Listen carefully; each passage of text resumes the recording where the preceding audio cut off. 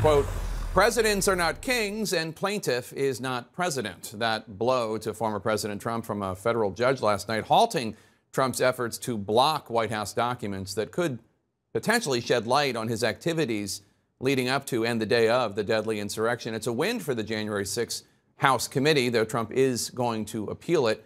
But as Trump teases a possible 2024 run for president, CNN's Tom Foreman reports the Republican Party and its donors need to decide whether or not they want to jump back on the Trump train. Thank you, Bill. It's a whopping amount, even in big money politics. Close to $1 million a week, according to the Washington Post.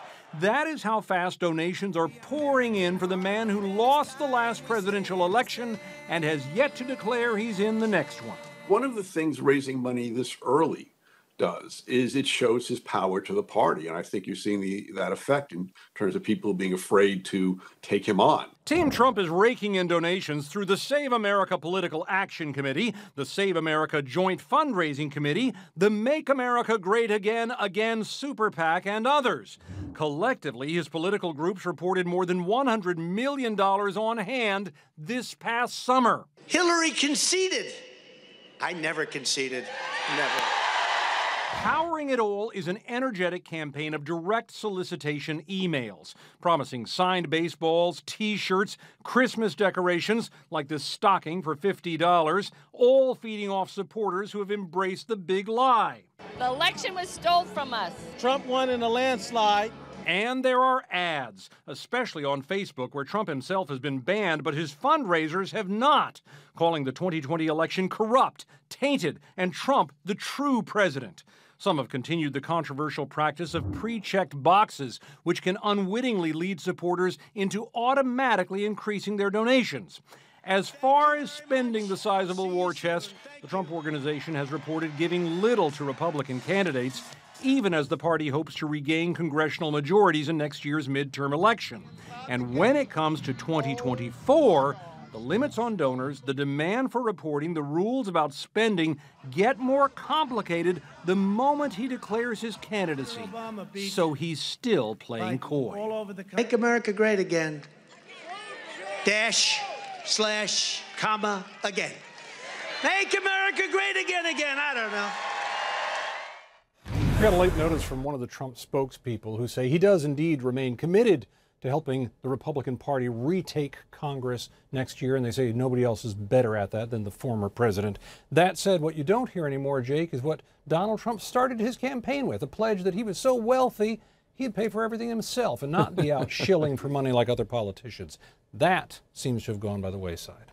Along with many other things. Tom Foreman, thank you so much. Let's discuss with my august panel. So, Paul, former President Trump just teased a 2024 run to Fox, saying, quote, I think a lot of people will be very happy, unquote, with his decision.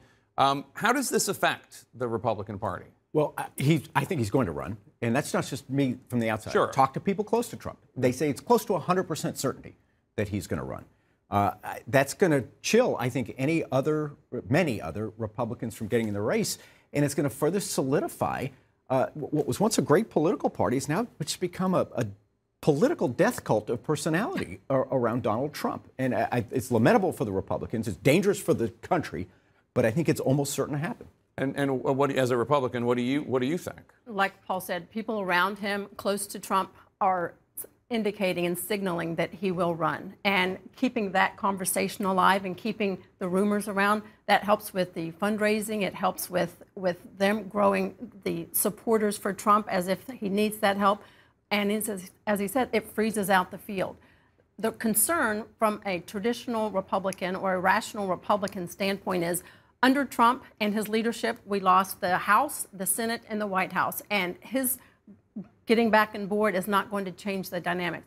If we didn't learn anything else, we learned an important lesson in Virginia. People have gone past the Trump train. They're going back to the policies that unite this party and this country and not the personalities that divide us. And what we need to do moving forward as Republicans is not just look at who is going to rev up the base and be the strong supporter and candidate for the primary. We need someone who's going to win in the general election, and I don't see that's the way to do it with Donald Trump. You know, you saw Chris Christie out there, though, saying, you know, I'm not going to let Donald Trump determine my potential presidential candidacy. If you don't think you can take on Donald Trump, you shouldn't run. And so he's saying to others, you know, don't let him freeze the field.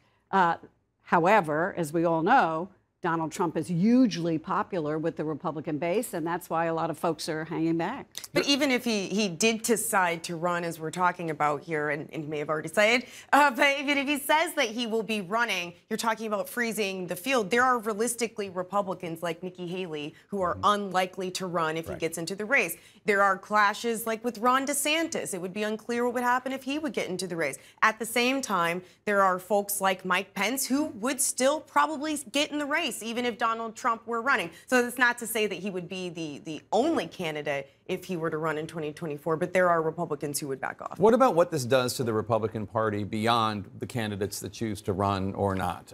What does this do in terms of, there are a lot of Republicans, look, to be clear, very few Republicans have been courageous when it comes to taking on the indecency of Donald Trump and the lies of Donald Trump. You know, you could put them on, you could name them in one hand, list them in